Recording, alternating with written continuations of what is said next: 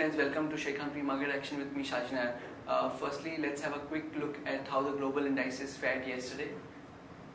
US stocks were broadly positive yesterday.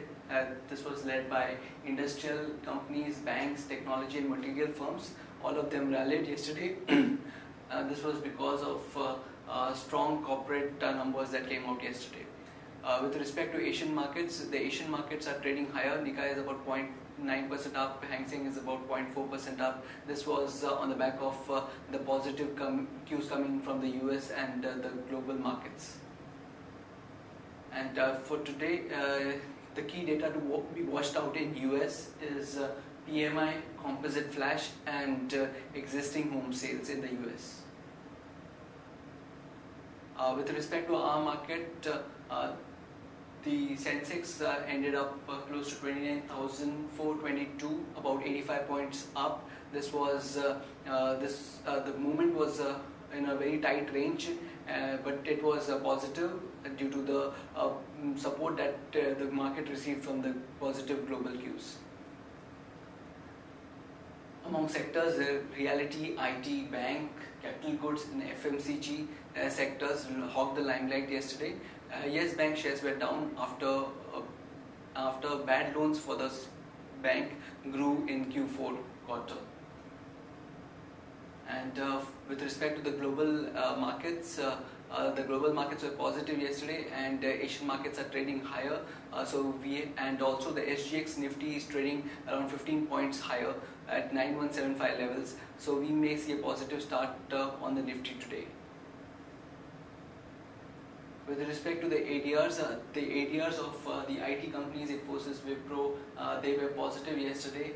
Dr. Reddy's also was positive. HDFC Bank and ICICI were negative, of which ICICI Bank was down about 2%. With respect to the flows, the FIs were negative to the tune of 168 odd crores in the cash segment, and DIs were positive to the tune of 8 crores. This is provisional data given by NSE.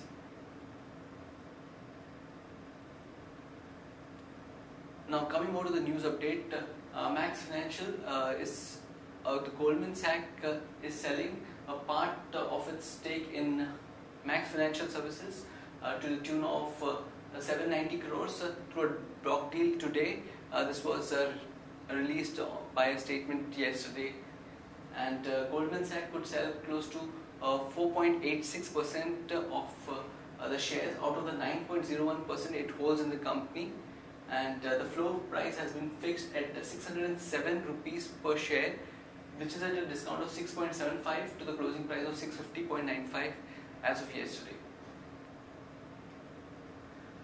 Then now coming over to the further news updates, Tata Steel Board approves raising Rs 9,000 crore via debt securities. And according to a report, 600 Wipro employees have been sacked after a performance appraisal. Future Retail to demerge home retail business, and IT seeks close to Rs 30,000 crore penalty from Kane for non-payment of tax. And air traffic growth slows to 18-month low as fares rise. And news related to Dalmia Bharat, KKR is to exit the company. It may sell close to 75 lakh shares to third-party investors. And Warburg in lead to buy part of Vatsa ICICI Lombard stake, which may be more than 25%, and which could be valued close to $1 billion.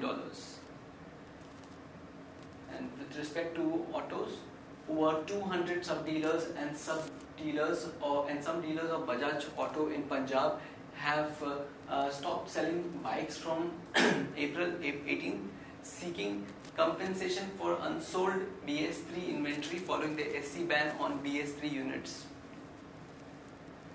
And on results update, Mindtree reported numbers. The PAT came at 97.2 crores versus 103 crores, that was down about 5.7% on a quarter-on-quarter basis. Revenue was up marginally, about 1.8% on a quarter-on-quarter basis.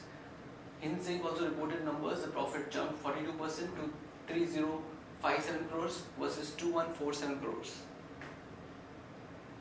And today, some important numbers. HDFC Bank would report numbers at 3932 crores.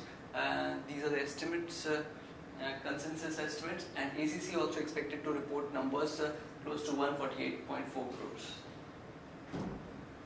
With respect to investment, one can consider investing in the following stocks: Sun Pharma, NBCC, Ashok Leyland, ILFS Transportation, and IndusInd in Bank. So friends, that's it from the trading advisory desk. Happy trading and happy investing. Good morning friends, value analysis on derivatives. Yesterday's trading session was a mixed kind of an bag when Nifty started with a negative bias. It was much of on a flattish note, and thereon it did show some kind of an resilience at 9,100. 9,100 has been acting as a good support for our market, and Nifty in yesterday's trading session have also has been able to hold on 9,100 odd levels, and after that in the last 1 hour of trading sessions we did saw some kind of an buying interest resuming into the market, due to which Nifty closed on a positive note with a gain of around 0.30%, settling at 9162.60. On the open interest terms, we did show an unwinding of around 1.5%, that is around 2.96 lakh shares were sharded in the open interest. And throughout this series, we have seen an unwinding in the open interest in the Nifty. Whenever the Nifty has been coming down or going up, we have been seeing an unwinding. It's because of a majority of the market participants have been going light into the market. This signifies the same. On the cost of carry front was more or less same at around 15 odd percentage. It reduced a bit from 15.79 to 15 odd levels.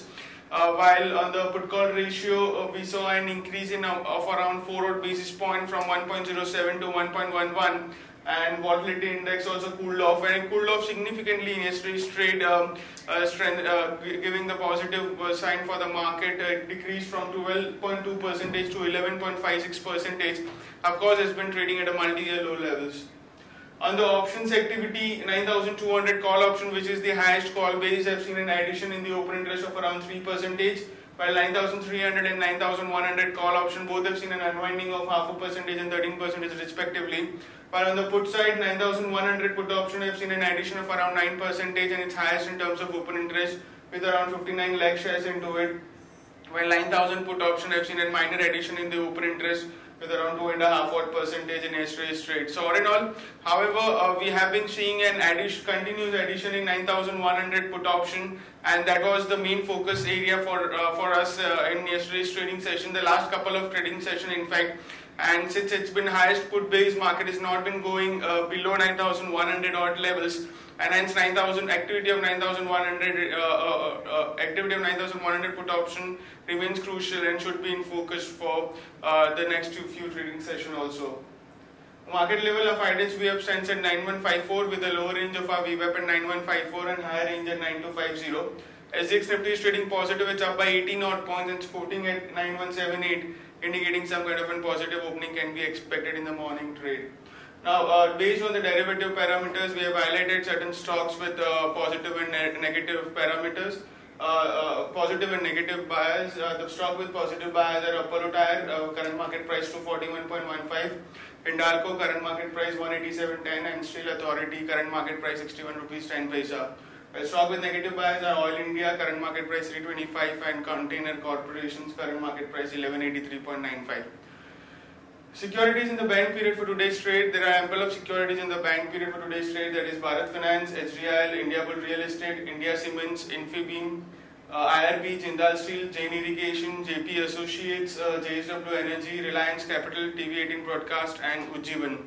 On the FIs terms and index futures, there were net sellers by 239 odd crores, index options net buyers by 323 odd crores, while stock futures net sellers by 477 crores and stock options net buyers by 6 crores. Not much of activity was been observed by FIs. There was only some selling which has been seen in index futures. That's it from derivatives and pre-market call. Thank you for listening.